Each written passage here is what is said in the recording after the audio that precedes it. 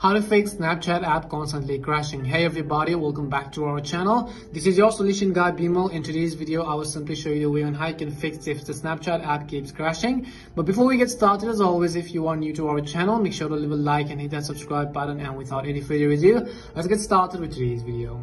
So first things first, what you have to do is simply make sure you have either downloaded or updated the Snapchat app. Now the reason it could be actually crashing on your phone is basically there could be one of these two likely reasons. One is that this version of the Snapchat is not compatible with your version of operating system, or other is that your version of operating system could not be compatible with the current version of Snapchat. So it could be bug with one of your operating systems or the Snapchat app. In order to figure that out, first of all, in order to fix the prior issue, we will simply go ahead and then open up our respective app store. Once you open up our respective app store, in the search box, we will simply go ahead and type in Snapchat. If you see an update button there, to fix the prior issue, we're going to simply update the Snapchat app to the latest version. So go ahead and then simply either download or update the Snapchat app to the latest version. If that doesn't help, we're going to move on to the second solution, that is to simply open up settings.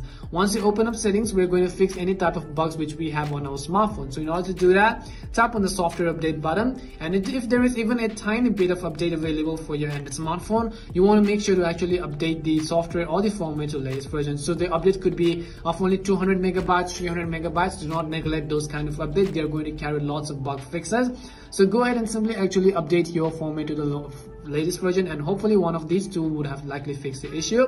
If not, I would also actually recommend you to actually go ahead and restart your device. So press the power buttons and the volume down buttons depending upon your key combinations, and you want to simply go ahead and then simply restart your device and then see if that fixes the issue. Hopefully one of these would have helped solve the problem. If it did help solve the problem, make sure to leave a like and subscribe to the channel. If you have any more questions, queries or doubts, simply also make sure to leave them down. Thank you very much for watching till the end, and see you soon in our next video.